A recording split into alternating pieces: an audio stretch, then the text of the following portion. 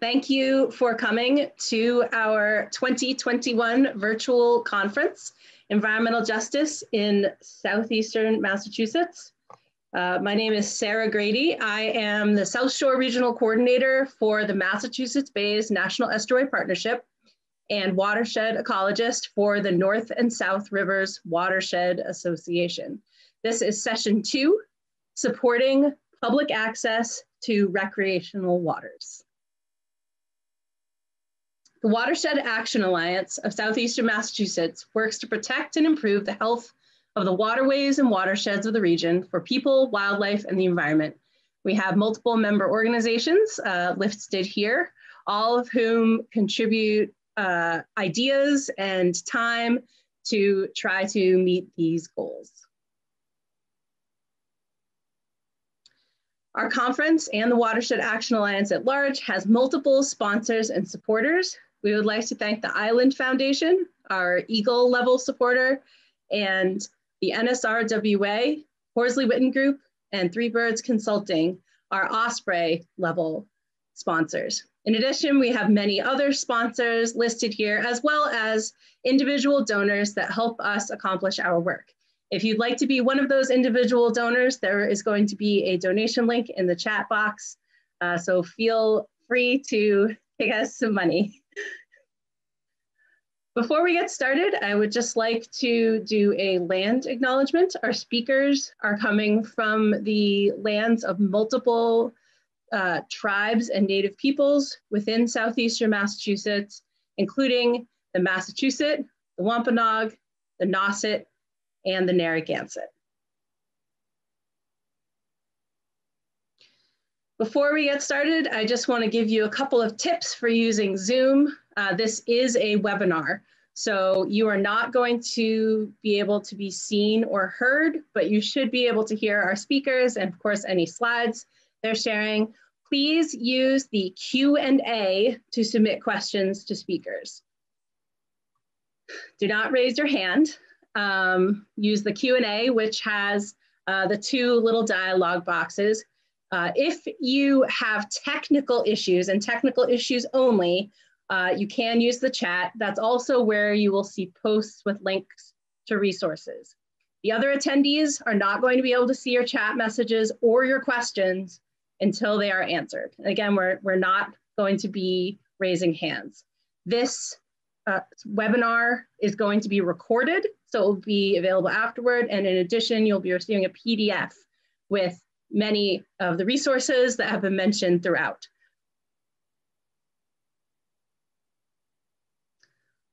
So now I would like to begin our session 2, supporting public access to recreational waters.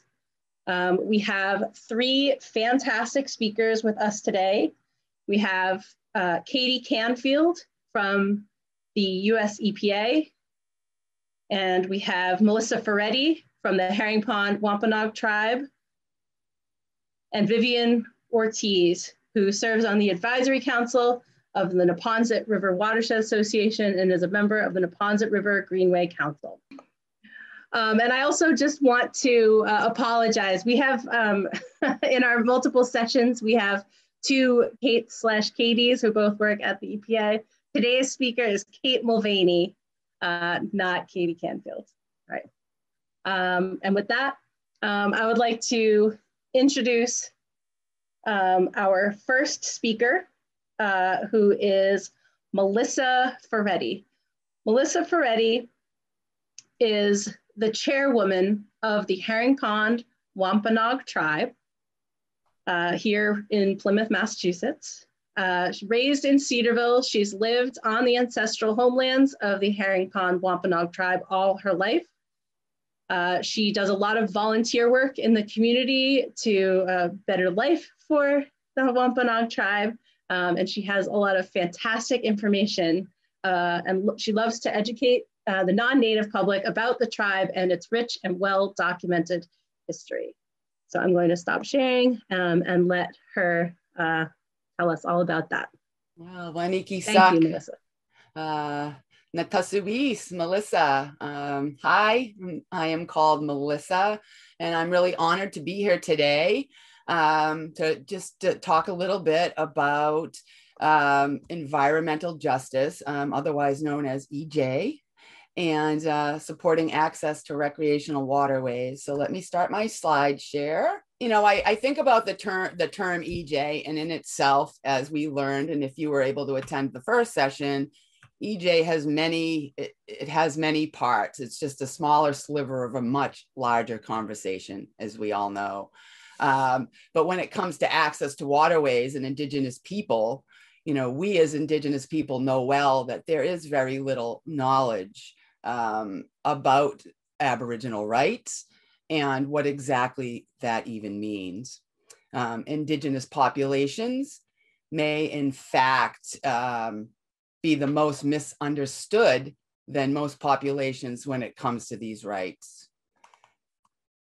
So thousands of years of stewardship. Since time immemorial, Wampanoag people have roamed, occupied, lived, died, and survived on these lands, now called southeastern Massachusetts and eastern Rhode Island. So supporting public access to recreational waterways. For the tribes, it's not so much for recreation, it's for sustenance and food sovereignty. So, you know, the Herring Pond Wampanoag Tribe, we remain deeply connected culturally and spiritually to our homelands and to the waters. Particularly, our people have continued to fish, hunt, trap, and gather for thousands of years here on these lands.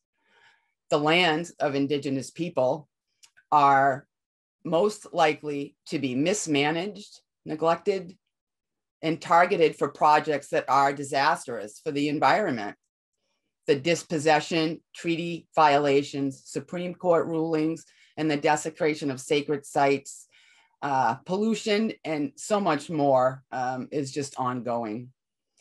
So for myself, growing up in Cedarville, as Sarah had mentioned, raised by an elder of my tribe, Verna Harding, shown here, her sister Phyllis, just 100 years old, and Uncle Tunny.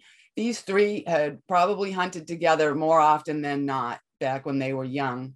They're all both three of them are no longer with us, obviously, but we continue to remember the traditions that were important to them, and that's very important to me. So growing up, raised by Verna, I mean, I witnessed firsthand as a small child what it was like to be a survivalist and what Verna would call living off the fat of the land. Fishing, hunting, gathering, farming, cooking, canning, preparing game. It was taught and observed by my sister and I at a very incredibly young age, as Verna and all the other members of the tribe were always fishing and hunting and such. So Verna was born in 1905. She was an amazing, strong, and proud woman. She was a hard worker, and she has been known to some of the other cousins I spoke to as she could outwork two men very easily. She was one of the first women to ever work at the Quincy shipyard, along with several other Herring Pond Wampanoag Tribe women, including Aunt Phyllis and several others. And as a small children, you know, we would listen intently to her stories and her days of survival when they had to travel to get access to water and to other routes in what she would call horse and buggy when she was in school in the Little Red Schoolhouse. So Verna, she didn't drive. So, and I don't think I ever asked her why, but we didn't have a car growing up with Verna. We relied on the aunts and uncles, and the other tribal members would take us out, and Verna would shop and do her thing. But I think for myself, the most important childhood memories for me and the adventures that I cherished the most were the ones where we were on foot, going through the paths and gaining access, whether it was a trip just down to Carter's Bridge to go swimming or fishing, out behind Bruno's Corner to get blueberries or other berries, in search of lady slippers or mayflowers. Once they were extinct, obviously we didn't do that anymore. and Verna knew that as well. One of the fonder memories, more dangerous ones, I guess I would call it, would be crossing 4 lanes of traffic to get from Cedarville over to the other side of the highway so that we could get down and through the paths down there for whatever it would be for berries, fishing, or just a simple cutoff so we could get to Carter's Bridge for fishing. So another one that's very important for access and sovereignty was Verna would walk us down from Cedarville, whoever, I apologize if you don't know Cedarville, but if you start in Cedarville, you can walk Route 3A and you can go down Carter's Bridge, you can go down Route 3, but you can cut off onto Ellisville Road. So we were very young. We would have several jugs of water, as many we could carry, and Verna would walk us all the way down there to that spring, because to Verna, that was the best water you could get anywhere. So to get fresh, clean drinking water, we would walk 2 miles and then 2 miles back. Generally, Verna was smart, though. She would have us walk back 3A so that she knew somebody would drive by that knew us and give us a ride. So over the years, these places that we would go to fish and to pick slowly disappeared over time. The places were no longer accessible, or they were limited. Herring Pond at Carter's Bridge, we grew up there our whole lives. You could sit on the beach, you could swim, you could fish, you could do whatever you wanted. And then it came a time where someone bought something and claimed that they owned the sand at Carter's Bridge. At that time, I don't think we realized how strong of the rights that we did have. And Verna would often fuss when somebody would try to remove us from where we were, or if she was cutting through. She may often use some colorful metaphors because that was just Verna, and she knew her right, and she was going to stick to it. But slowly, as older she became, the less likely we were to make those trips. And obviously, the less likely we were to even be able to access those places. So as a coastal tribe, we know that any environmental injustices and threats to our community are potential issues that could affect all communities. So it's crucial that we as a tribe, educate the public on these type of things. So moving forward, what are Aboriginal rights?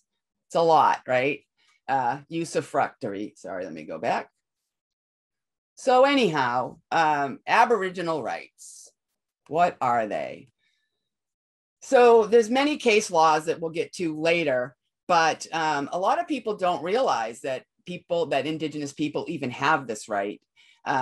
So Native American tribes have retained the Aboriginal rights to hunt, fish, trap, gather, unless abrogated by treaty, abandoned, or extinguished by statute. Meaning some tribes, in order to possibly, just for an example, might, in order to get recognition in their federal recognition, they may agree to get rid of some of those rights. Or treaty might have said that you get this, but you no longer have access to the fishing areas. But in the Wampanoag people and the Indians in Massachusetts, so they call us, we have the right, and we're in unceded territory. So the right to resort to our regular fishing places is part of a larger right. It's possessed by the Indians. And there is not a shadow of impediment in which we were not much less necessary in existence. It's doing it to me again. So no, we never ceded our rights. We have usufruct rights, use and enjoy, and the rights are inherent. So in 1982, I'm not sure exactly who was the speaker there, but this is what they call the Commonwealth of Massachusetts Aboriginal Rights Proclamation.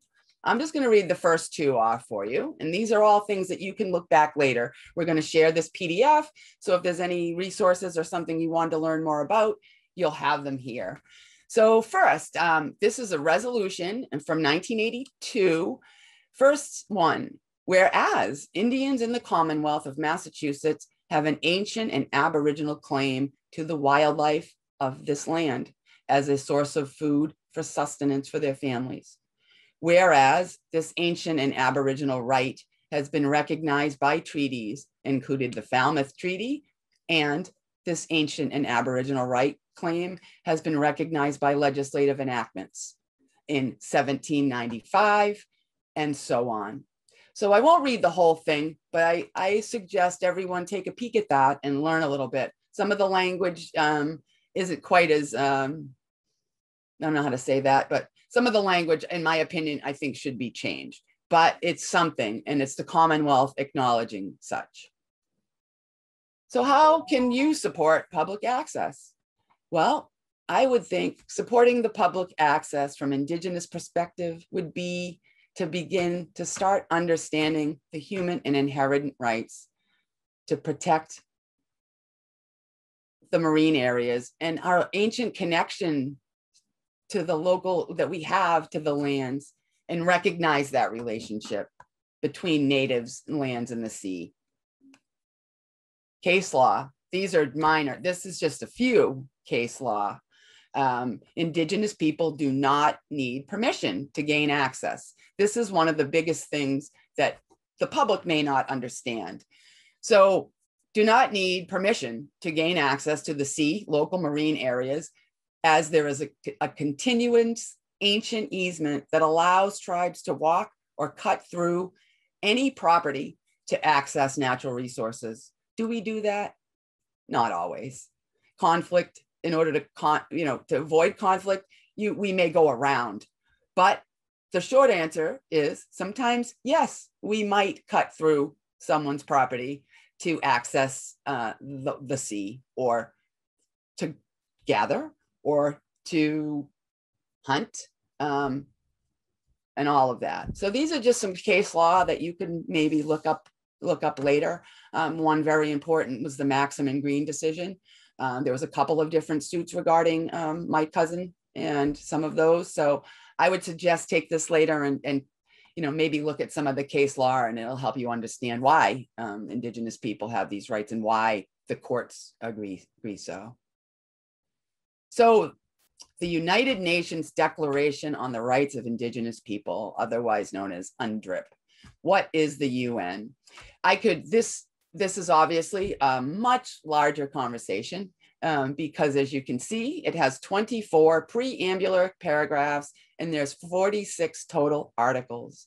So the declaration, it's an international human rights instrument, and it was adopted by the UN General Assembly over after 2 decades of negotiation.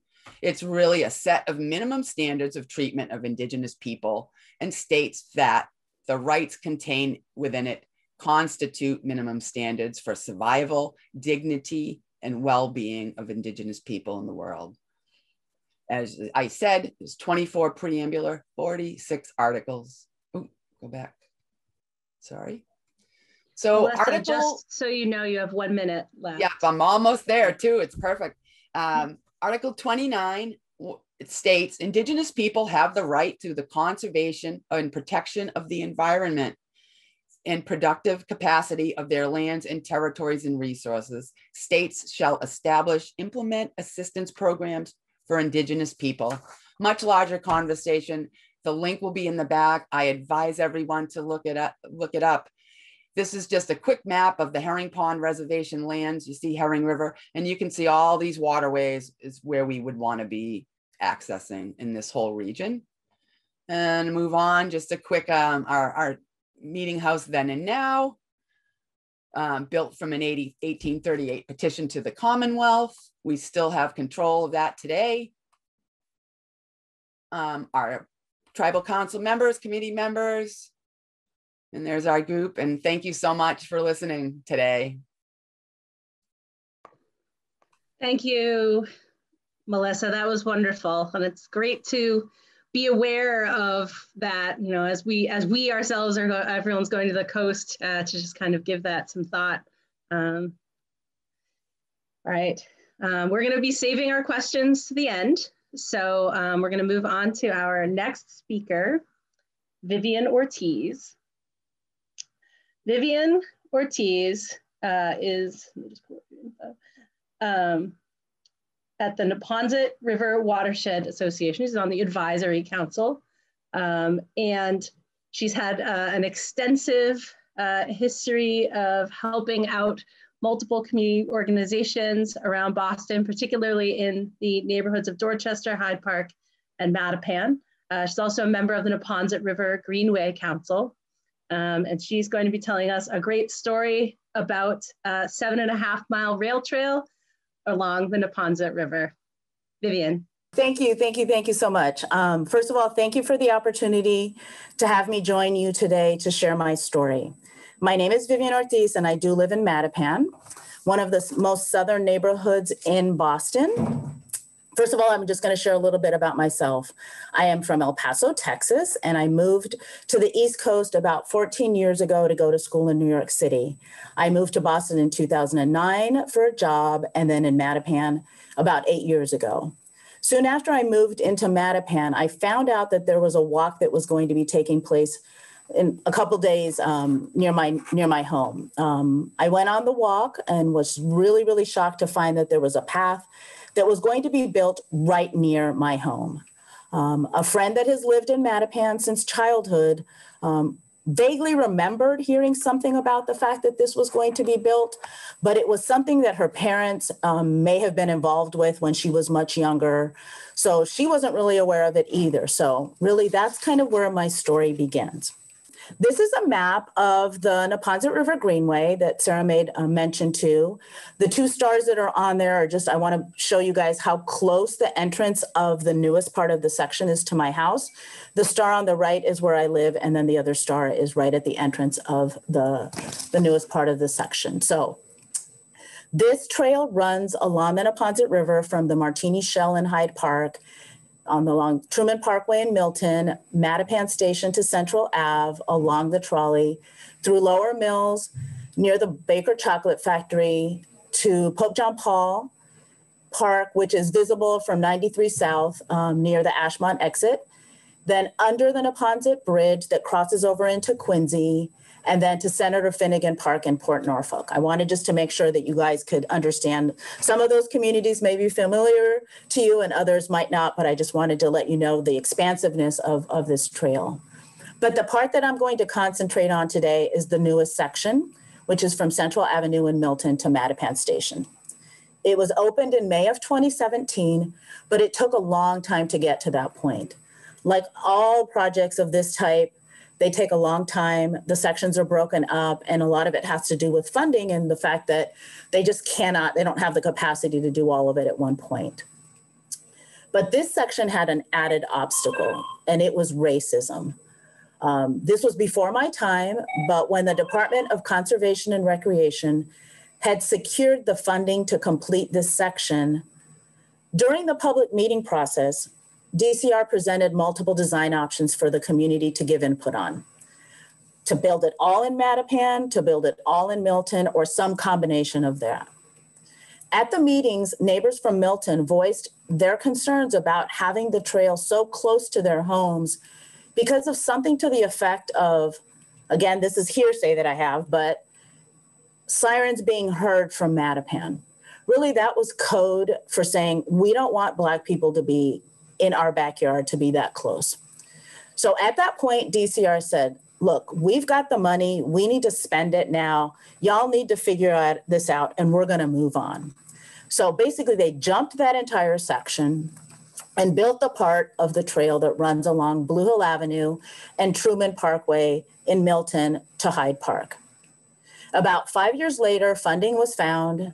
A design was chosen to build part of it in Milton, build a bridge over the Neponset into Mattapan, and then have it continue over to the MBTA station in Mattapan. So again, those are the stars that show you how close it is that I am from my home to the entrance of the path that's nearest me, and it's about 0.2 of a mile to the front from my front door. Okay.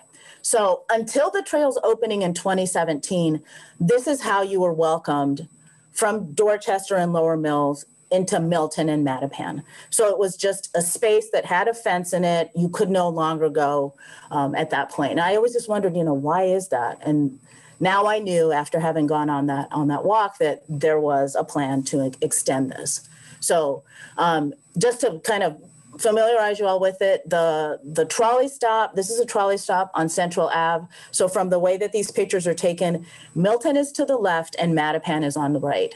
For those of you that don't know, the Neponset River is what divides Milton and Boston. Okay. Back to that walk that I had mentioned, when I found out that the path was going to be built, I wanted to know more. I was directed to Vivian Morris, a Mattapan resident that had founded a group called Mattapan Food and Fitness Coalition. They were really interested in the trail because part of their mission is to get more people in Mattapan to become more physically active. Vivian had been involved with a group of neighbors from Dorchester, Hyde Park, Mattapan, Milton, and now Quincy that had been meeting for years to advocate for the completion of this trail. That group is the Neponset River Greenway Council.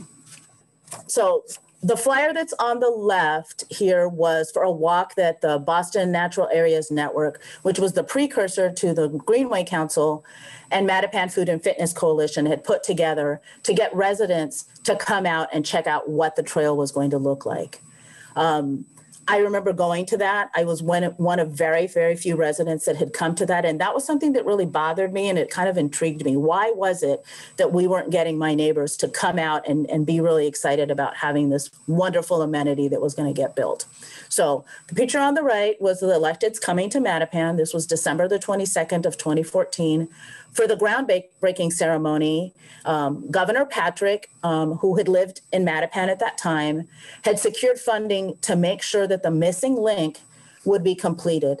It was one of the last actions that he took while he was still governor, and this ceremony took place 9 days before he left office. So in the spring of 2015, the construction team moved into the field that abuts the entrance to the trail. And being a nosy Nelly that I am, I introduced myself to the team. And the reason I did this was because of that discovery that I had made. It was really disheartening. While I thought that the trail was going to be like amazing and wonderful, the conversation amongst my neighbors wasn't the same. They weren't sharing the same sentiment. I started hearing that folks hadn't asked for this path. There were concerns that gentrification was taking place, and the property values were going to go up on their homes, and they were really concerned about that, and they were going to be forced to leave. And basically, I also heard that, from folks that Black people don't go out for walks. So why are we going to want this, right? So I didn't spend a lot of time in the outdoors growing up, but around the time that this was all happening, I had started riding a bicycle and was absolutely terrified to ride on the streets. And I really saw this trail as an opportunity to have a safe space for my neighbors and I to be able to walk and bike. So the pic on the top was a day when a group of residents, we were working on an initiative in Mattapan through Mattapan Food and Fitness Coalition, went over to the trailer where the bridge was getting built or was going to get built. All of the construction was taking place there. And I asked, we invited ourselves because we wanted to add a personal touch to the DCR technically written flyers that were going to be passed around on this particular street. And we wanted to be a little bit more involved in that. So we said to DCR, basically I said to them, we're the ones that need to pass out these flyers because you don't look like the neighborhood and they're not going to welcome you to come and have this conversation with you. So the street needed to be car free in order for the semis that were carrying all of the parts to build this bridge could make it down that street and be able to get to that point. So, we were the ones that did the door knocking. And that evening when the trailer started coming in, it was this convoy that was coming from New York. They had sent a police officer to be at the intersection to be able to make sure that the trucks could come in safely. And so I wanted to be out there. I wanted to see how this was going to be. And I remember the officer from the Boston Police Department was very surprised that all of the cars on the street were actually able to be removed. And he was like really shocked because he said, this never happens. We do these all the time, but we never have actually gotten like 100% compliance with all of the neighbors taking part on this. And I basically said to them, it's like, because you guys were the ones that did the door knocking. If you don't ask the neighbors to come out and do that and explain to people why it is that this is happening, then you're not going to get that participation. And then the other picture was from the morning when some of us gathered at Mattapan Station for a really spectacular event. So in order for the MBTA, because this is all these different state agencies, DCR that does parks, and the trail runs along, like I said, the trolley. So they also needed to make sure that MBTA was involved in this. So in order for the trail to run over Mattapan Station, there needed to be a canopy bridge that was built. And because of the work that the Greenway Council had established for a long time with the folks from DCR, and are asking and insisting that they let us know when major events like this were taking place. This was a group of neighbors and I that were out there really early in the morning. It was really chilly, like 7 o'clock in the morning, to watch the canopy bridge being lifted over the trolley tracks. So we've got an elected official, we've got our police captain, and then some of the folks are members of the Neponset River Greenway Council. Others are just neighbors from Mattapan that were out there because we wanted to see this. But okay, so we had some folks that were involved, some people that were getting excited about it, but it still wasn't enough. So when the trail actually was open, it was magical. It was just, oh my God, amazing. It was like a sanctuary within the city. You could walk along it. You wouldn't hear any of the busyness on River Street, any of those sirens that the folks from Milton had expressed concern about. And then it was soon after that I became aware of NEPRA, the Neponset River Watershed Association. I knew nothing about this. I was a person from the desert, didn't know anything about healthy rivers or anything like that, but I'm always really curious and really excited about learning. So I found out that every year, NEPRA, along with DCR, had been holding these cleanups of the river. I was shocked. I had no idea that this much pollution and this much disrespect had been taking place along this river. For years and years and years, Baker Chocolate Factory, paper mills, all of these industries had been all along the river, and a lot of dumping had taken place. But then there was another huge problem. There was a lot of dumping of tires into the river. So in an effort, continuing to try to get folks to be engaged and to be involved through that initiative that we were working on, it was like, guys, we need to come out and do this river, right? And folks were like, what? We're going to clean a river? I'm not getting in there. I don't know what it's like. I don't know what's been in there. And I noticed that it was kind of like a cultural thing too, that if you were not connected to the river, if that was not something that you had the opportunity to experience, it was not something that you likely were really wanting to get involved in. But I was like, come on, guys, let's go try it. Let's go do it. And so now, over the years now, we've started to see more of our neighbors becoming involved, becoming excited, becoming concerned, letting other people know about the responsibilities that we have to the environment. And even though we were not the ones that necessarily did the wrongs, we want this to become a healthy river. We want our families to be able to go on there. We want the other folks in other parts of the community that are canoeing in it, that are enjoying it. We want our families to also have that opportunity. So these are some pictures of neighbors getting involved. The one on the bottom right is the most recent one. You can see that the person in that picture is wearing a mask because we did do a cleanup. It was NEPRA made sure in DCR that it was a smaller group of people that were involved, but the work continues, and we wanted to make sure that we were doing what we could for our part. So now, with my neighborhood association, it's something that I had been putting on the calendar for years, but I'm very persistent. And it was like, one of these years, I know that we're going to get folks to be involved. The picture on the left were all those tires. Every year, it's like 70, 80 tires that get pulled out. There are still tires within the river. That's a whole group of students from like Wentworth College. And I kind of guilted my neighbors into this. And I said, you guys, there are none of us from this neighborhood. There are no Black people that are coming out there. And these are communities that are coming to take care of something that we need to do. So the guilt worked. So now we've got people that are coming out on a more regular basis. We're getting more folks to come out and do walks through the Greenway Council and everything, working to get folks excited about this during COVID, you know, having opportunities to get out, being out and exploring outdoors and everything. So these are some pictures of just different communities, different people that are out using it. So many of our shared paths throughout are always referred to as bike paths, right? We don't have a very large community of folks that are riding bicycles in Mattapan. It's something that I'm really, really working to change. My day job is with the Safe Routes to School program, which is a statewide initiative to get more kids walking and biking. I actually right now I'm using a space in Weymouth because I've been here all day doing an arrival and dismissal observation and doing a walk assessment so we can get kids in this community walking. But part of it is we need to change the language. So when we're talking about these paths, these shared spaces, these rail trails, let's try to do a better job to not refer to them as bike paths, because when we refer to them as bike paths, all of these other individuals that are pictured here think this isn't a space for me. I don't belong there, right? These are folks that live within my neighborhood that have either found the path on their own or whatever reason they're out there. We need to acknowledge that. And we need to continue inviting these. The third picture was about 3 weeks after the path had opened in 2017. And I was just like, come on, folks, let's get out here. Let's do it. Let's enjoy it. They then have brought, this is a group of ESL students from a community center in Mattapan. They had no idea this was happening. Amazing. There was a gentleman there that said, I'm a photographer. I am so looking forward to being able to bring brides and grooms out here to take pictures of this amazing space.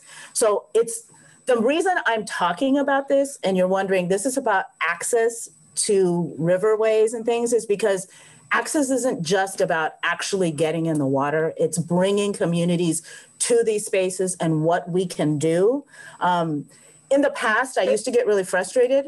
We're almost done? Yeah. You're just about done. My last slide. So I used to get really upset because I wanted all these folks to come out and do all of these things. I've kind of changed that. So if it's one person at a time that we can get involved, that we can share that information and let them know, pay it forward. You know, this is amazing. Bring somebody else out to this space, whatever opportunity, and they will come. We need to invite people. We need to build awareness. We can't make assumptions that they know about this. I've made reference to this amazing bridge a couple of times. This is the Harvest River Bridge. Neponset means Harvest River.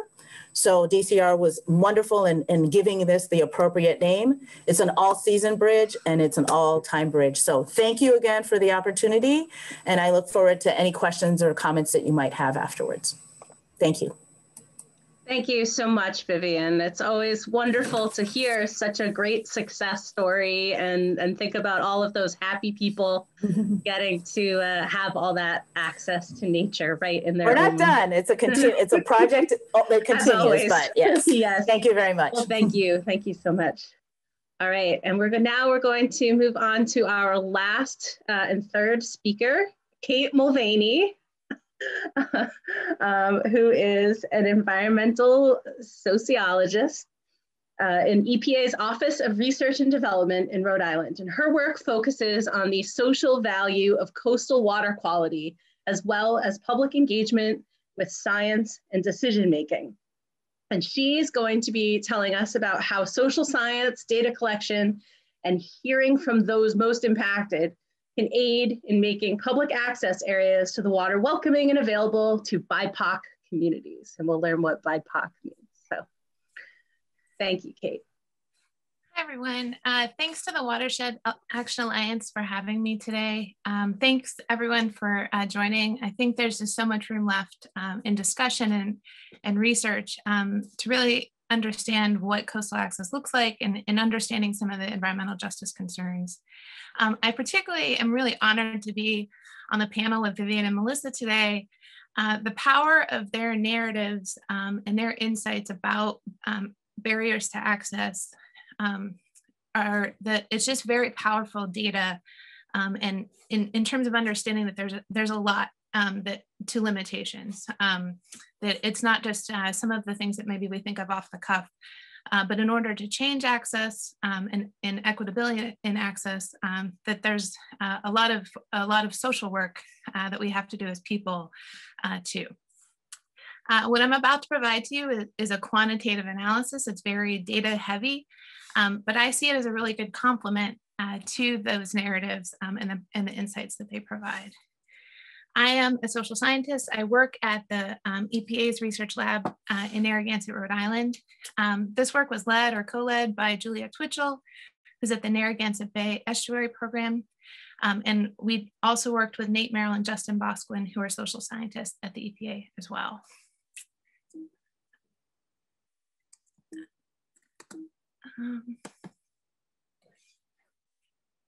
Today's presentation, I'll go through some of the value of coastal access and recreation, although I won't do a better job than Melissa and Vivian just did.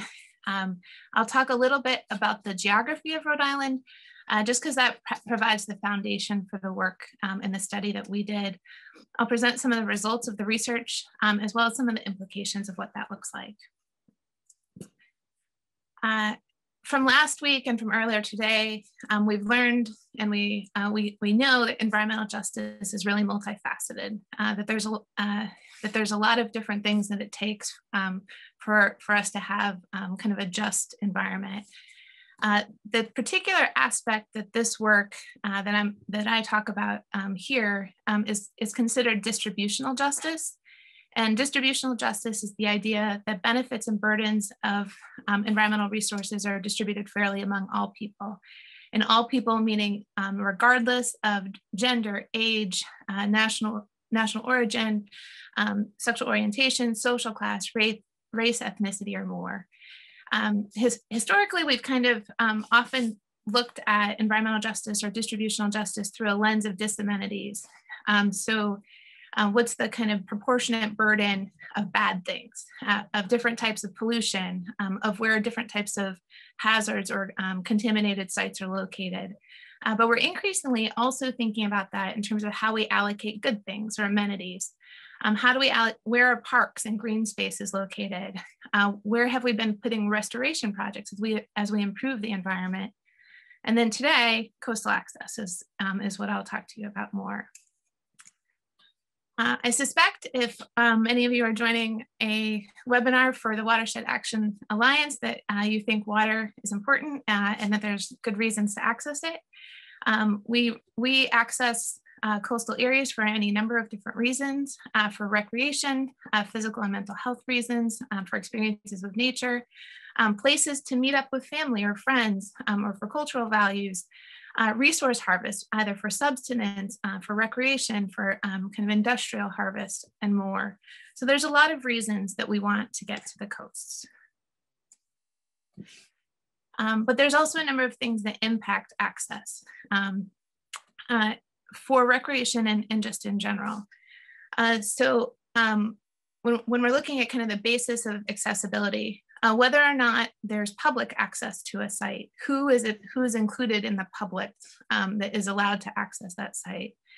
How much time does it take to get to a location? How much does it cost to enter? Is there transportation to get there? If you have a car, you could get to more places than if you don't have a car. If a location isn't on a bike stop or isn't on a bus stop, or if there's no place to lock up your bike when you get there. When we're thinking about access, it's kind of in tune that those living closer to a spot are more likely to go. And that's like all things being equal, you would choose to go to a closer place because it would cost you less time and money to go there. You would go farther to see a friend or to see a special bird that is there. But if all things are equal, you would try to spend less time going there and more time being there.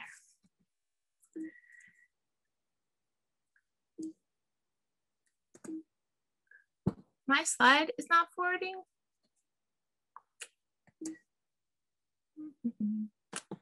Okay, it just forwarded. So another aspect that impacts access is site quality. And so there's any number of impairments that make it so a site is less desirable or unusable for what you wanted to do. So if you wanted to swim, but the beach is closed because of a bacterial closure, then you wouldn't be able to do what you wanted to do. If it's closed for shellfish harvest, you wouldn't be able to go gather there. If you were hoping to go boating and there's too much macroalgae or seaweed there. So there's a lot of different things that can be impaired based on the site quality that affect the value of your experience for you. And then finally, at the root of our question is who you are. Does that impact your access and recreation on the coast? So our fundamental research question is, do different demographic groups have equitable opportunity to access and recreate on the coast in Rhode Island? I'm going to do a quick primer on Rhode Island, just because it provides this background context. So here's our mighty small state with the city of Providence in the pretty close to the northern part of Narragansett Bay. That's the lighter chunk in the middle there. Our Rhode Island, similar to almost all coastal states, has high coastal property values, in particular in our state along our southern open water facing areas. So much higher median home values, which already are a method of exclusion sometimes for people in terms of being able to afford to live in a place. Rhode Island's population is 74% non-Latinx white, self-identified. And this is higher than the national average of 60%. So the proportion of the population is a higher proportion non-Latinx white. Many people of color in Rhode Island live in our urbanized areas, again, up in the kind of greater Providence metro area. The highest proportion of population that identify as either Black or Latinx are in the heavily urbanized Providence, Pawtucket, Central Falls areas. The greatest proportion of the populations who identify as Asian are within a more suburban radius of Providence. And then those who identify as Native American or Indigenous American, the highest proportion are in the southern part of the state, the kind of the ancestral home of Narragansett, as well as the current site of the Narragansett Tribe Reservation. When we're talking about public access in Rhode Island, there's more than 400 public access points. There's all sorts of different types of public access.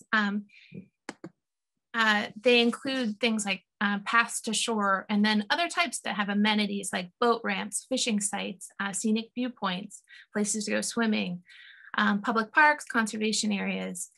And of those 400 public sites, there's a range in things that, activities that people can do, but there's also a range in water quality. The map that you see on the right, the maroonish purple color, indicates areas that have had some identified water quality impairment by the state. So they're on, for people that care about such things, 303D lists, or they have conditional or permanently closed shellfish.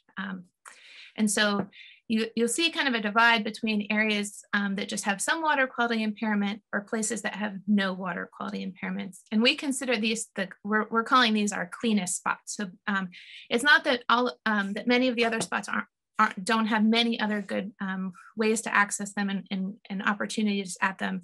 It's just there's kind of a value for having no impairments.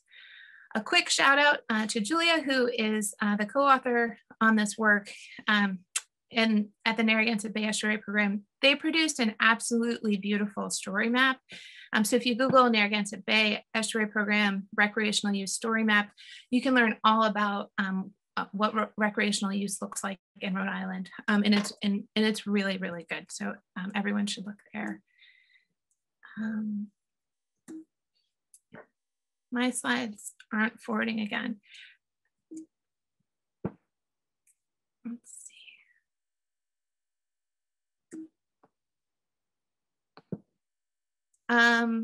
So when we get there, the next slide is that there are 30 public beaches in Rhode Island that are town or state beaches. Those town or state beaches are often considered kind of some of our like highest amenity access points. people will travel farther to go to those than maybe some of the other types of recreational site. And you'll see here that within Narragansett Bay, all of those beaches have at least some history of closures or impairments, whereas those outward-facing beaches at the southern part of our coast, mostly over on the western part of Rhode Island in Washington County, but one access point also in Little Compton on the eastern side. So back to our research question, based off of that kind of geography of Rhode Island, of where there's closures and where people live, do different demographic groups have equitable opportunity to access and recreate on the coast in Rhode Island? To understand this, or to look at this one way, we used equity mapping methods. And so for that, we really depend on census block groups. So census block groups are kind of towns broken up into smaller pieces based on population density. So they're not all the same size chunks. It's based on how many people live in those chunks. And we use that to look at how far people have to travel to get to public access points. And so we looked at how far they had to get to the nearest beach, just one beach, or to the average of 10 public access points. And then we looked at how far they had to get to the cleanest beaches, so those with no impairments, or the nearest clean 10 public access points, meaning no impairments as well. For folks who care about such things, we did a linear regression. And that means that we look at a lot of different factors that might change the travel distance, and we try to hold those constant. So you're able to try to look at just what is the difference in travel distance based on race and ethnicity, and trying to hold those other things constant. And the other things, some of the other things we looked at were income, home value, unemployment, seasonal housing, if someone owned a vehicle or not, how urbanized the areas were, population density, and then which county they were in. So the result of our work looking at coastal access is that the average distance that anyone has to go from the different census block groups is 6 miles to the nearest 10 coastal access points. Census block groups with higher proportion residents who identify as white, on average had to travel about 0.18 miles less to get to any coastal access point, or to their nearest 10. The increases in proportion of population that were Black or Latinx had like a relatively farther distance to get to those coastal access points. So like a negative here is a good thing, meaning you don't have to travel as far to get to coastal access points. We also looked at the distance to the cleanest points. So people have to travel farther to get, on average, to get to cleanest points. And the relationships get even bigger there, where increases in proportion of the population and identify as white. It's more than half a mile closer, where proportion of populations that were Black or Latinx had to travel over a mile farther to get to those cleanest points than average. Just to know, you have a minute left. Okay, again, we looked at beaches, and the beaches held for the same relationship. So white populations had to travel less far relative to the mean, and then Black and Latinx populations had to travel farther to get to beaches and to cleanest beaches. We looked at, we also looked at distances for Indigenous American and Asian populations, but there were no statistical relationships. Those distances, to think about them, you multiply them by cost. It costs more to go farther, and so that's at kind of the root of what we're looking at. So to kind of wrap it up, what we used was just looking at kind of travel distances to look at equality or equitability in access to resources. And so with a move towards equality, everyone would be the same distance from access points. So could we provide more public access points, and where would we put those? But pushing that further is equitability, that everyone would have a fair chance to get to a high quality shoreline given different resources. Can we update transportation, parking, fee permit structures? Can we improve the environment at existing sites or future access points? And ultimately, can we restore coastal sites to enrich rather than to exclude? And if anyone has any questions, feel free to contact me or Julia at the National Narragansett Bay Estuary Program. Thank you.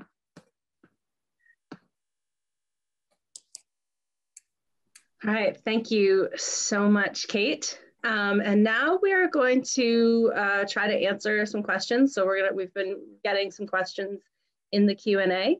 So I will address those to the various panelists from today, so you can all show yourselves.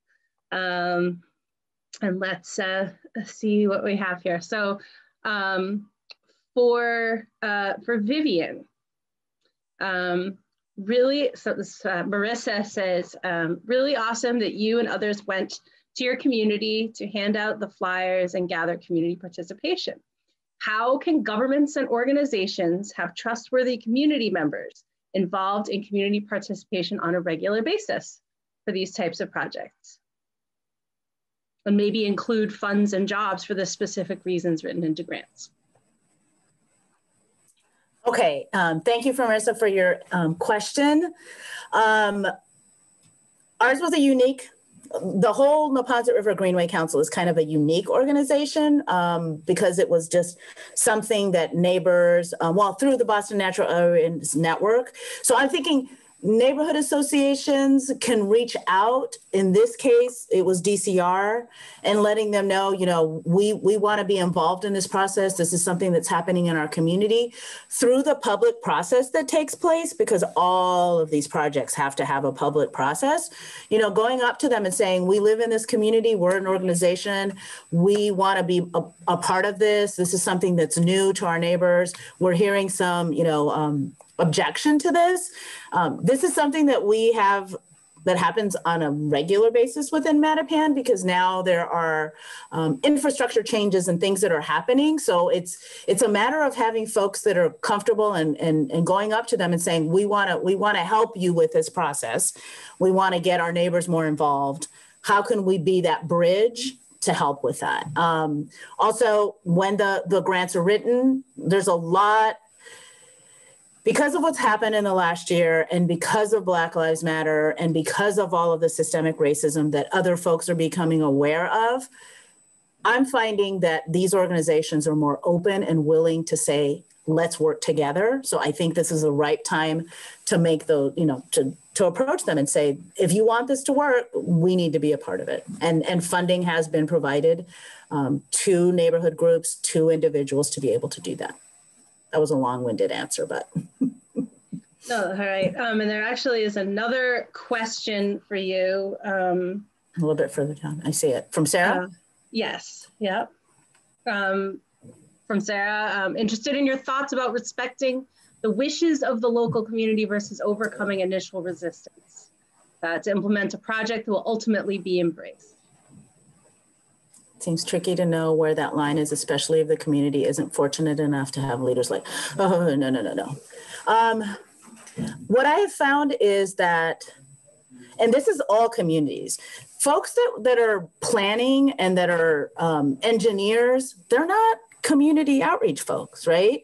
They may be comfortable within their own neighborhoods to do that, but like in a lot of the transportation projects that we have happening in my neighborhood, the engineers, they're traffic engineers. They're not, they don't talk to people. So it is working with the folks that are at these meetings, finding folks and saying, and inviting people to come out to these spaces. Because what I found was a lot of my neighbors didn't even know this was happening. But I'm fortunate that I came from a family that was just very like, this is the community in which we live, let's get involved. Finding others, there's always going to be somebody that is interested in this that may not know about that. And then you have them bring another person along. There's not a perfect answer to this. but bringing folks to this space saying, this is in your neighborhood. Did you even know?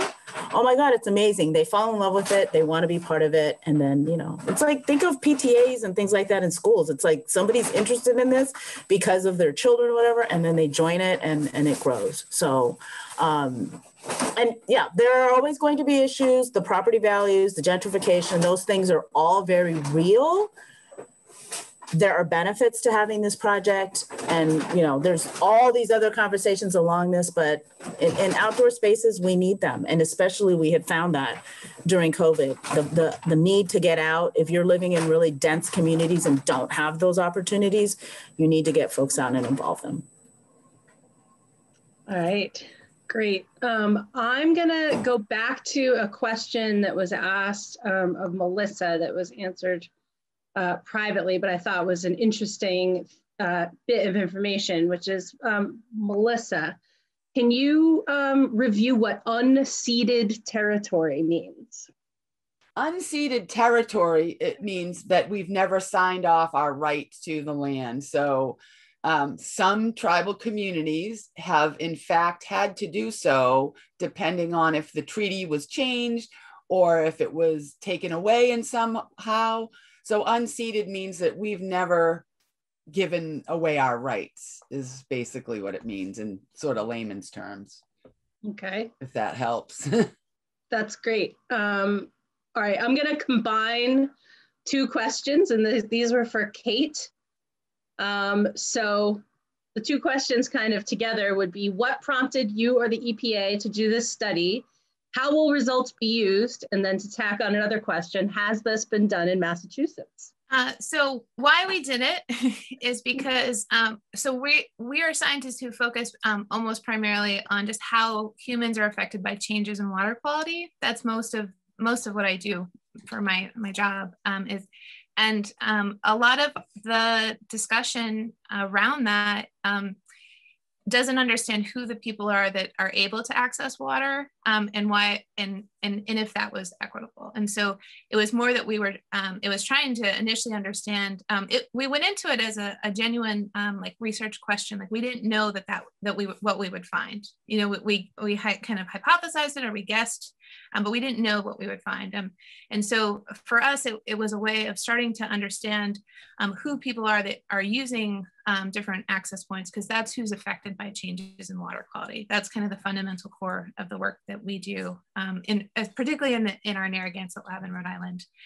I don't know that anyone's done it for Massachusetts. The closest study to this one that I know of is in Korea.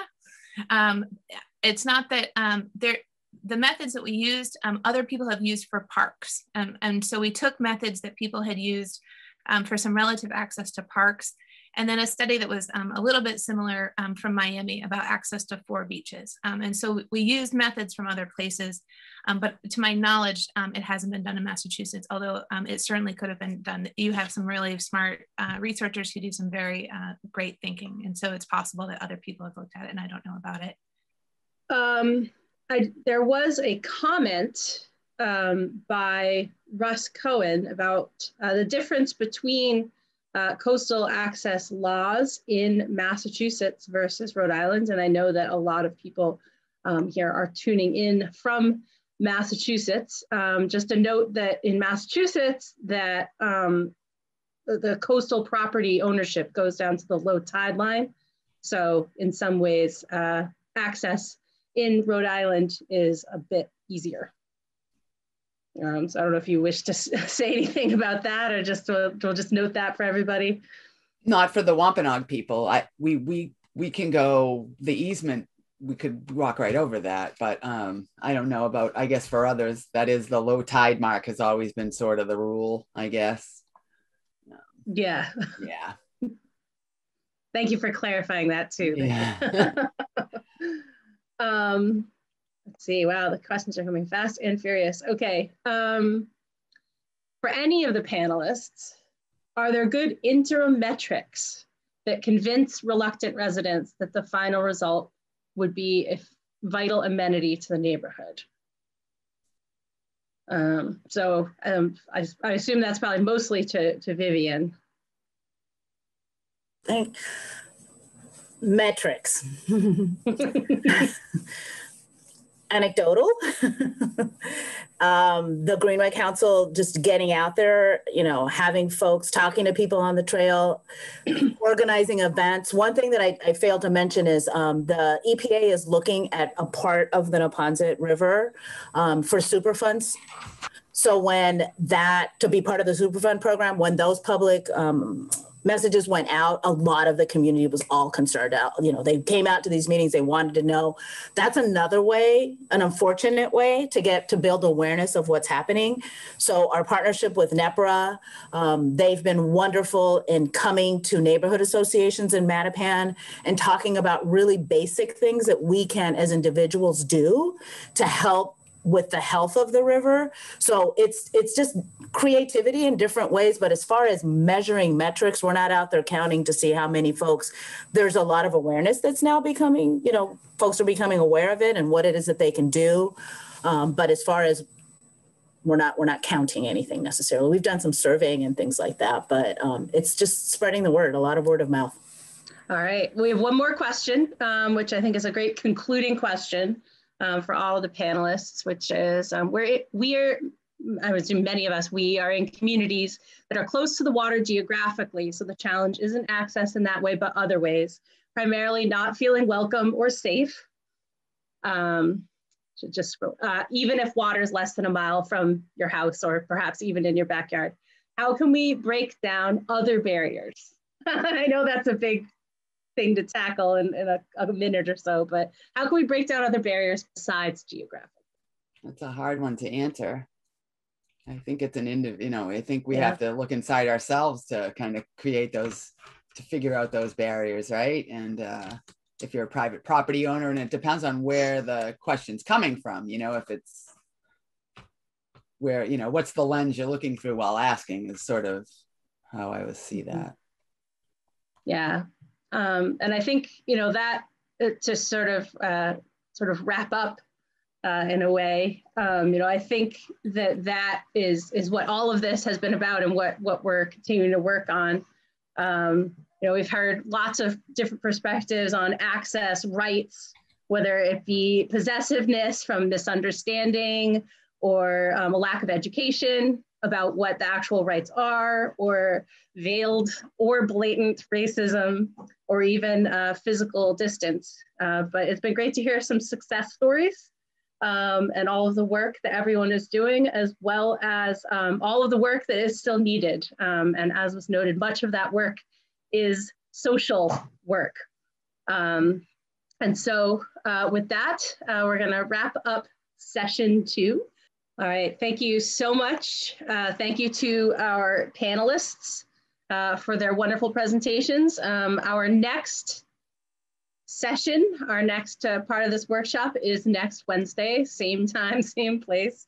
And it's on promoting environmental justice, the first steps, in which all of us will be taking our first steps toward implementing environmental justice by learning key terms and definitions and how to have authentic conversations about racism and ways to implement anti-racist practices. So we hope that you'll be able to join us next Wednesday for the third and final session of our environmental justice workshops, and enjoy the rest of this nice day. Thank you for attending. Thank you. Goodbye. Thank you so much. Katapatash. Pishkanas.